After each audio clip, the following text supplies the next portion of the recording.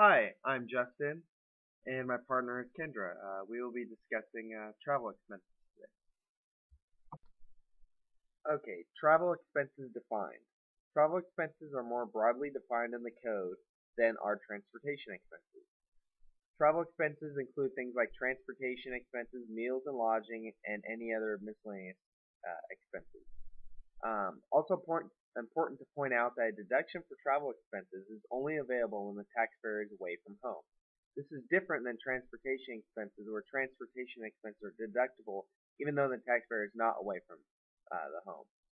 Also, travel expenses also include reasonable laundry and incidental expenses.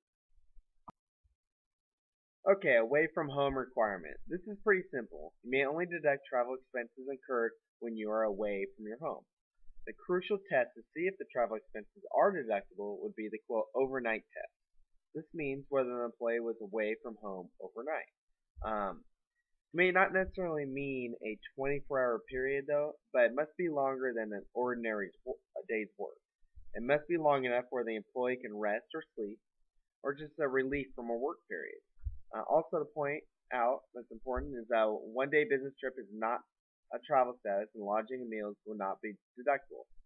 So, like I said, it has to be overnight, so not one day, but that does not mean that it has to be a 24-hour period. It just needs to be long enough where the employee can get some rest.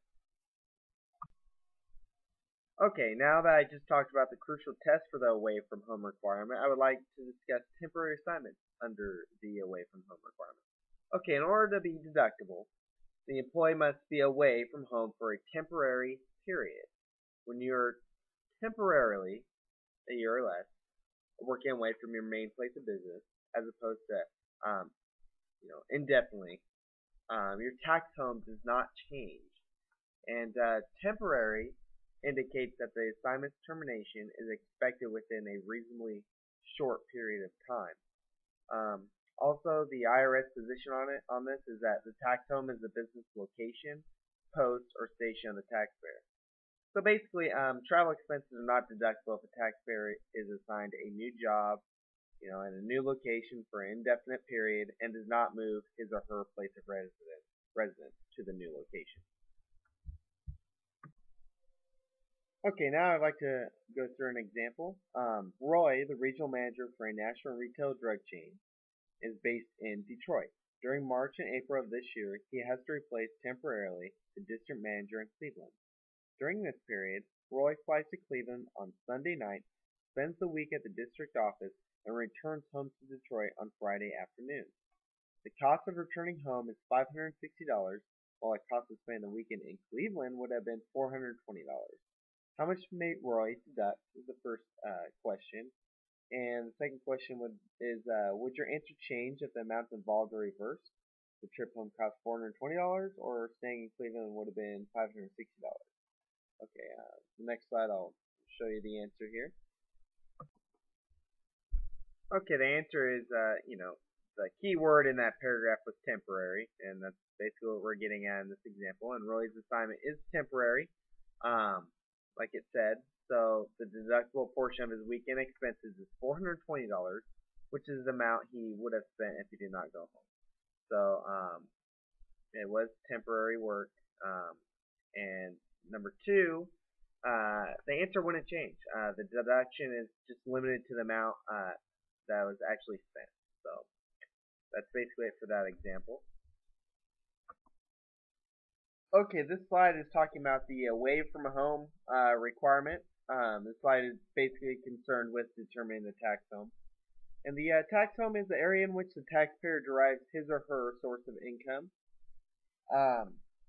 It is possible for a taxpayer never to be away from his or her tax home. In other words, the tax home follows the taxpayer. Thus, all meals and lodging remain personal and are not deductible. Alright, now we'll be talking about the restrictions on travel expenses. And this is probably the most important part of this section on travel expenses. And, to prevent practices of taxpayers using vacation and pleasure travel as deductible expenses, the tax law contains restrictions on certain travel expenses. So, the following slides will explain all the restrictions here. Okay, the first restriction on travel expenses to a convention. In order for travel expenses to be deductible, a convention must be directly related to the taxpayer's trade or business. So, here's an example here. Dr. Hill, a pathologist who works for a hospital in Ohio, travels to Las Vegas to attend a 2-day session on recent developments in the state planning. So the question is there a deduction allowed for Dr. Hill's travel expenses? Let's find out here. Okay, and the answer is there's no deduction that is allowed for Dr. Hill's travel expenses. But the deduction would be allowed if the convention dealt entirely with recent developments in forensic medicine. So since Dr. Hill's worked at the hospital since he works as a pathologist, this convention would be more appropriate. Okay, if the proceedings of the convention are videotaped, the taxpayer must attend convention sessions to view the material. So here's an example. A CPA is unable to attend a convention at which current developments in taxation are discussed. She pays $200 for videotapes of the lectures and views them at home later. When is it a deduction for AGI, and when is it an itemized deduction? And you'll find out in the next slide here. Okay, the answer is the $200 is an itemized deduction if the CPA is an employee. Now, if they're self-employed, it's a deduction for AGI. Okay, the code has strict restrictions on the deductibility of travel expenses of the taxpayer's spouse or dependent. Basically, they must serve some sort of business purpose. Also, education. Travel as a form of education is not deductible. If, however, though, the education qualifies as a deduction, for instance, say a French teacher travels to France to maintain general familiarity with the language and culture. Well, no travel expense deduction would be allowed for that.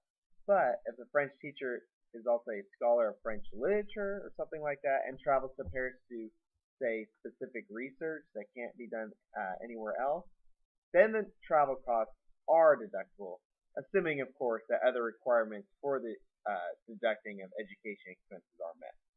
That's the only time where education can be deductible.